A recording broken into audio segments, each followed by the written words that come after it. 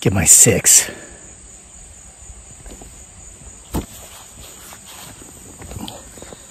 What's up, everybody? Today's video is about timing, potentially Bigfoot Sasquatch. Got a heck of a story for you. And hopefully my magic trick. I'm going to tell you about my magic trick because I might pull it off at any time, and you need to be watching to see if it happens, okay? We're in a drought here in Virginia. Throughout much of the entire country right now, we're in a drought. Yesterday, my beautiful bride, Dearly, aka Giggly Girl, and myself and our wonderful son, Daniel, went hiking, one of our favorite hiking spots. It's up along a stream. You get towards the top of the mountain, and there's a very deep swimming hole. The river was dry. I mean, there was one hole where there was still enough water to get wet, but as we continue going up, there was just less and less. So we desperately need rain. So it's calling for rain today. Something like 60% chance of thunder and lightning storms between 2 and like 4 or 5 p.m. And right now, as I'm making this video, it's almost 5. And it hasn't rained a drop. And so I remembered about how there's some really weird things that happen here on this property, especially here, especially if I can tell a really cool story and the whatevers that be around here, I believe they're empaths. As they become riled empathically, sometimes it just starts raining and we need the rain. So I'm hoping this story can also be a magic trick. And the timing is this. A lot of folks have been asking when, please, oh, when will you have Bigfoot Sasquatch Files 11 ready, available? I read the first 10. I'm just chomping at the bit to read 11. When's it coming? Well, the good news is I had some time to work on it today after I addressed all 50 manila envelopes I'm sending out the autographed print copies of The Lunatic in from you guys bought them out in one day. I was actually waiting on them to arrive today. So I got that finished.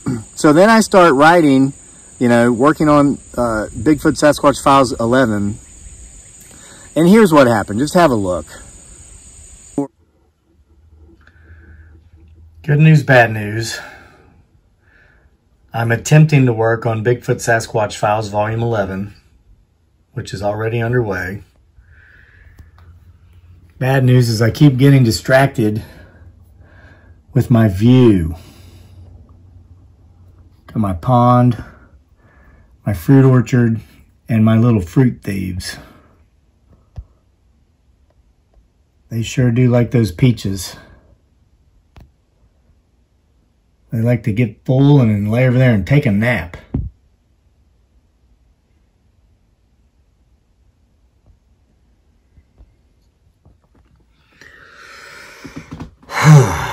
Where was I?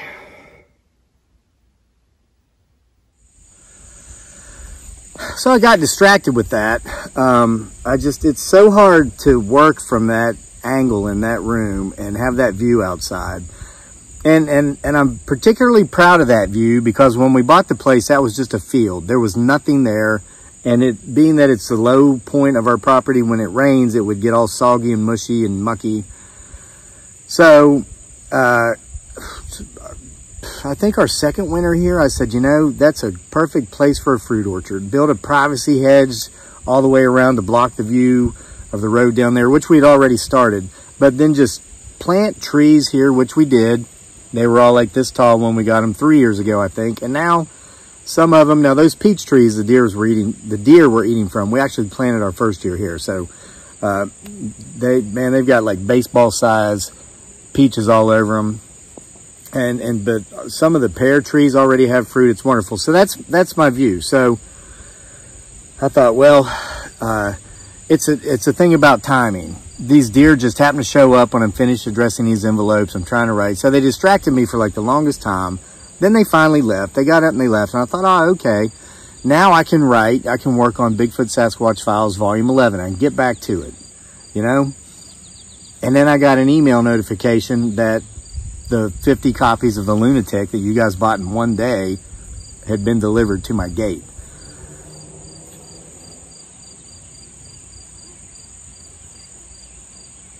You know, yesterday's video, I kept hearing like a growl or something like that in the woods back there. And one lady commented, I pinned it on the video from yesterday. She has a dog, some kind of like mountain something. I don't know, mountain, some kind of dog. It walked through the room when I was hearing things, and it stopped with its ears perked up and watched her TV screen. And then it just kept watching. It sat on the couch and watched the rest of the video. And I don't think that dog was watching to listen to me. So there are dogs seeing things in these videos that some humans can, but most can't, and hearing things that some humans can and most can't. So keep your eyes on the background back here. So anyway, I went and got the book. So now I'm autographing them. My hands, my right hand is cramping because I'm right-handed from all the autographs and all that, and all the labeling of the stuff. But I'm going to tell you, I'm not going to be specific here. I better get tough, because at the end of this month, around the end of August, I'm going to be doing a lot of autographing and mailing, and you're going to be very excited about what's coming. I'm not going to say anything about it specifically until it's here. It has to do with Bigfoot Sasquatch Files, and it has nothing to do with Bigfoot Sasquatch Files Volume 11. But don't let that get your hopes down. That's coming, okay? So just hang in there. Now, with all this said, it's Bigfoot Sasquatch story time. So yesterday, I was talking about how I'd recently reconnected with my longest childhood friend.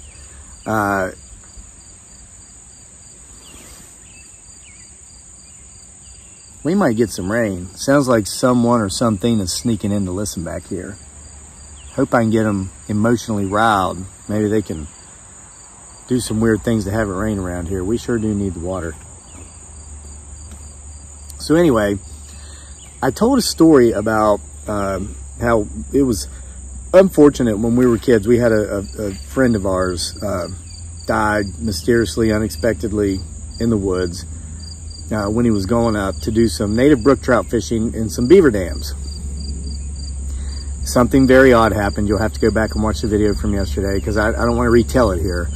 I didn't even remember this event.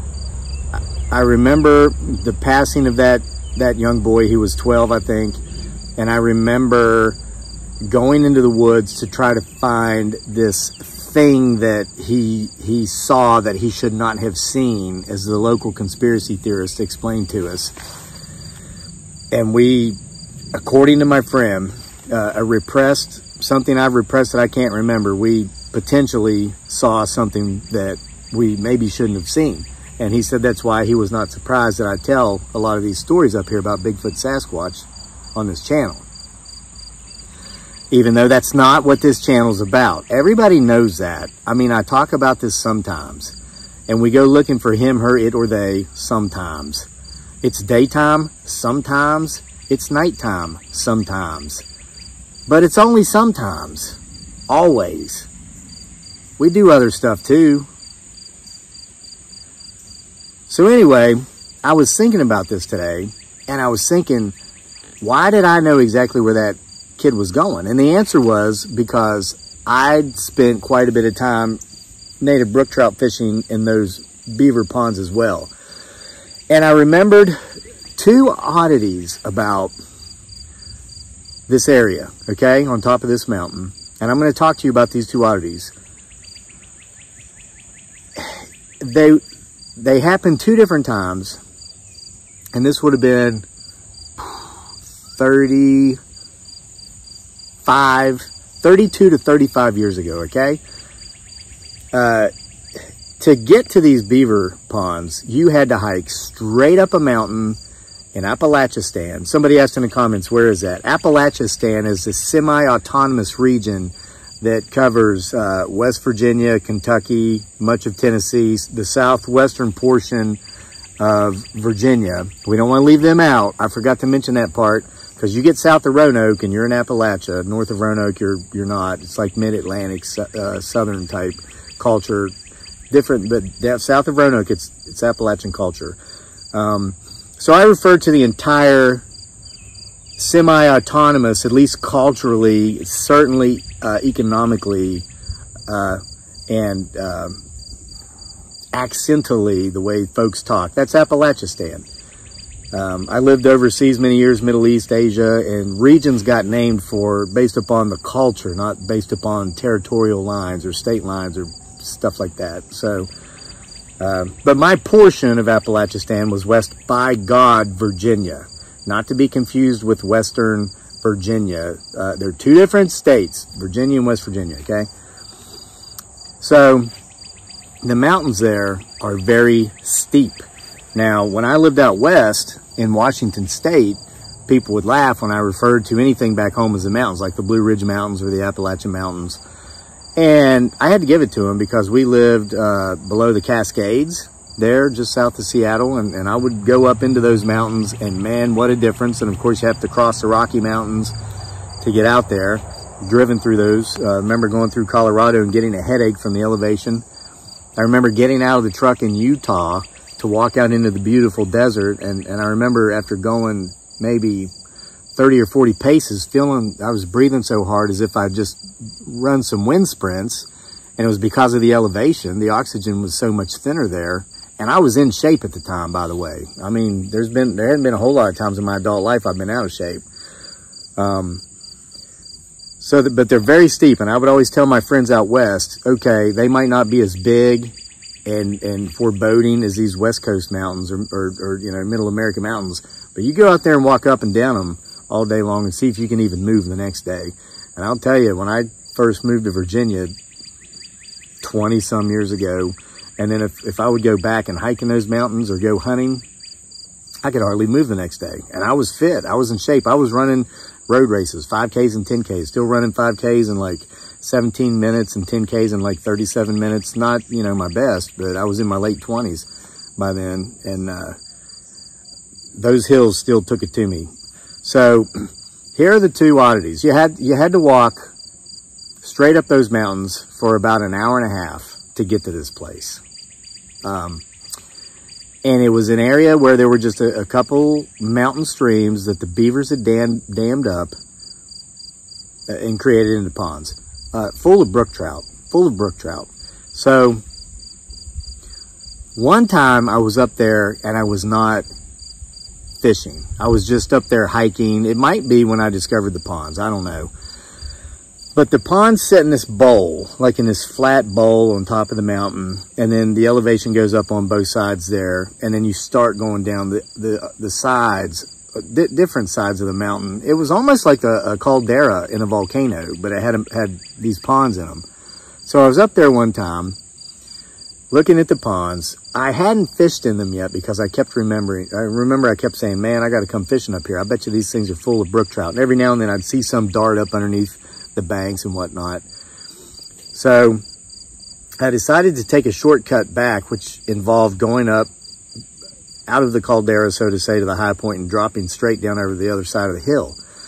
Well, I remember finding a series of not so much caves. There's a lot of limestone in certain parts of Appalachia, and there was in that part. And so they were just, you know, limestone will dissolve. Now it takes millions of years, but if there's a water source running into like a limestone deposit, it will eat out caves, big sinkholes is probably a more appropriate term. These things were everywhere, from where the water was running off of the top of that highland there, that highland the water formed these small streams that became these beaver ponds. And I started messing around and going inside some of these things. And I didn't have a light with me because it was daylight. I've been known to go into the middle of the woods to look for him, her, it, or they, and not even take a flashlight with me, and sometimes get stuck. But viewer Bill Poole up in Pittsburgh sent me the most awesome flashlight I've ever had in my life. It's fully charged. And Bill, thank you again for that flashlight. And a night hunt with that flashlight is coming. Just bear with me. Give me a little bit of time.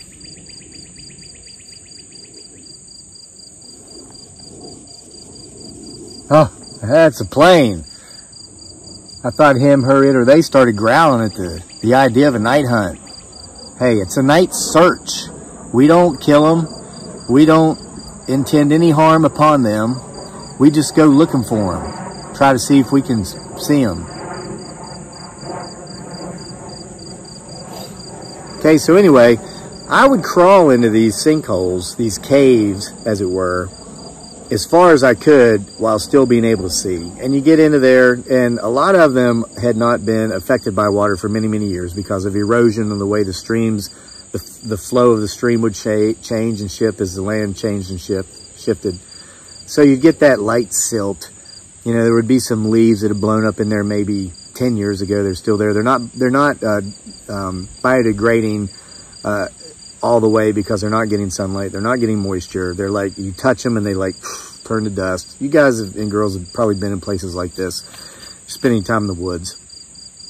Well, I distinctly remember going up into one of these and going to the point to where it was dark. I couldn't see. And I wanted to keep going, but I was kind of scared because I was like 13 or 14.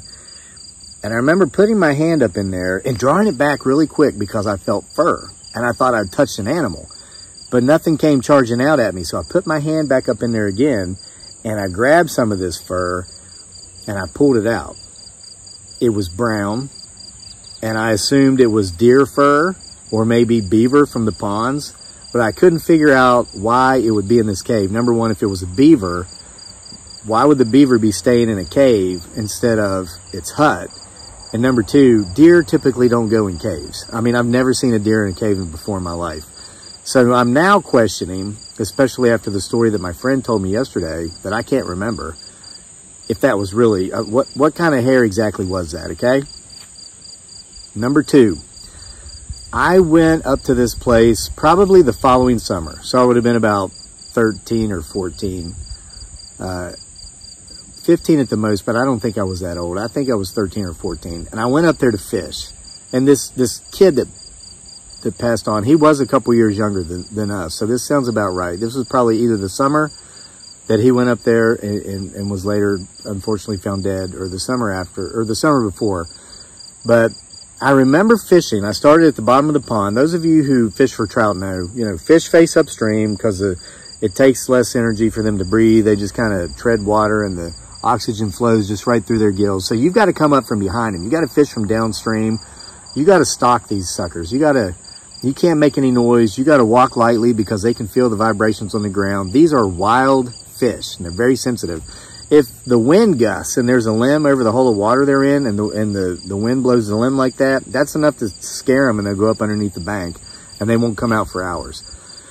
So I remember being at the lower portion of these beaver ponds, creeping up there as much as I could, and the main beaver hut was up at the head of the pond. They dammed it up several different places because it was several streams, but there was this huge hut up at the end. And I'd seen it before the previous year when I was up there and I found the sinkholes. That's wind. I was sure was hoping that was rain. We sure do need it. So I'm creeping up this stream, fishing, and I look up at this big hut and I notice it looks like there's a secondary mound beside it, like a smaller hut. And I hadn't remembered seeing this before, but I was still a couple hundred yards away. So I'd fish and I was getting closer and I was sneaking and I was catching some. And I got closer and I looked up and it looked like this secondary hut that was a little bit smaller had moved and it was coming closer to me. So I started looking at it real close. It was probably 150 yards, 100 yards away by now. I thought, well, that just must be like a secondary hut that I haven't noticed. Maybe I couldn't see it from the angle where I was before. So I keep going up, I'm sneaking, I keep fishing upstream, and then I hear like water moving, like something was swimming in the water. And I look up again, that big hut is still way up there, but that what appeared to be a secondary hump, just a brown mound in the water, had made its way so close to me. I should have been seeing individual sticks, individual branches that the beavers would have put together to form this hut, but I wasn't. It didn't look like it was made of sticks. It looked just like round and brown and made of like one something, whatever it was, like fur. But it was still not quite close enough to where I could have, I mean, I couldn't see a face, couldn't see any of these things, but I did notice that there was water rippling out from the sides of it like this. There was no wind, there was nothing. So that indicated to me that whatever that was moving towards me. And I don't remember ever at any time thinking, oh my God, that's a Bigfoot Sasquatch. Or, you know, that's a woolly mammoth, you know, long lost from the Ice Age. I didn't know what it was, so I know I very quietly and meticulously started making my way back downstream. There was another creek that wove around this way. These beaver ponds are very interesting places. If you've never seen one, just find a video on YouTube and watch it. They're really neat. So I started fishing downstream, even though I knew it was wrong. The trout will see you coming. And I had forgotten, I mean, I had not thought about these things since talking to my buddy there just a couple days ago now. And since thinking more about the story he told me and then telling that story here on YouTube yesterday, it's like when somebody mentioned in a comment here recently, something about the importance of just talking. I think it's something I said in a video about veterans, you know, the reason a lot of times veterans do talk about, you know, what happened over there or during their time of service. They just don't talk about it with you if you're one of those people that as soon as they start talking about, if they say, oh, this one time when I was in Iraq, you're like, where exactly were you? What was your unit? What was your job there? And I had somebody do this to me recently, and I'm like, what? And they said, we have family members who served, and we just want to make sure that everybody else who claims to have served is telling the truth. Well, immediately I knew I'm not telling these people what I was going to tell them. I mean, they're accusing me of false or stolen valor, being a liar. Just because. So what I was saying in the video was, I was talking about the importance of talking about stuff. You just need to have somebody. It's not going to be everybody, as you can tell with the way these people reacted that I just described. But if you have a friend, a fellow veteran is great. That's your number one best bet, I think. But if you have someone, like I talked to my friend that was here the other day about some stuff that happened in Iraq and in the Philippines that I've never talked to anybody about, never put in any books. Because he, even though he wasn't there and he's not a veteran, he is very non-judgmental. He didn't tell me how I should have done things differently. He never accused me of lying about it. And that's something that for many years I never understood, this whole concept of if somebody would be lying about their military service, because I thought, who would do that? And then I actually met somebody that did that. And those of you, the 50 people that's getting ready to get a copy of The Lunatic, you're going to be reading about a pretty much identical situation of my experience, because this character is based on the persona of several people who need some help that aren't getting it. But I met a guy who anytime if I mentioned, you know, the Army, or if I mentioned Iraq, he would talk about, yeah, when I was in the Navy, this, when I was in the Navy, that, for months after I first got to know him. And so I thanked him for his service. Thank you for your service, and all this stuff. And then one day I just asked him out of curiosity, because I remembered that because I knew a guy in the Navy, and they did basic training on one of the Great Lakes, Lake Superior, I think. And so I asked this guy, I said, hey, I'm just curious because I heard winters out there are nasty in the Great Lakes region. When you did your basic training with the Navy, were you out there during one of those nasty winters, or did you have the benefit of being there in the summer? And he says, well, I never went to basic training. And I'm like, how's that work? You just went straight from ROTC in college to being an officer and you got to skip it? Well, no, technically. I mean, and then that's when the truth came out. He was never in the Navy. He never served in the United States Armed Forces. He was in ROTC in college, and his ROTC instructor was a naval officer, and so therefore he identified as having served in the Navy. And you know what's just as disgusting as that? On more than one occasion when he would be talking about, well, when I was in the Navy this and when I was in the Navy that, his wife was there and said nothing. And they were doing this to a veteran. Now, if you'll lie about that, you'll lie about anything. And so I guess I kind of understand where some of these people come from when they say, well, my uncle was in the military and he never talked about that. Now that's overkill. That's overkill. But yeah, I guess there are people out there that will claim stolen valor. What's that have to do with what may or may not have been in that stream that day on top of that mountain up there at those beaver ponds? I don't know. But there's some weird stuff out here in this world that This can't be explained, I don't think. And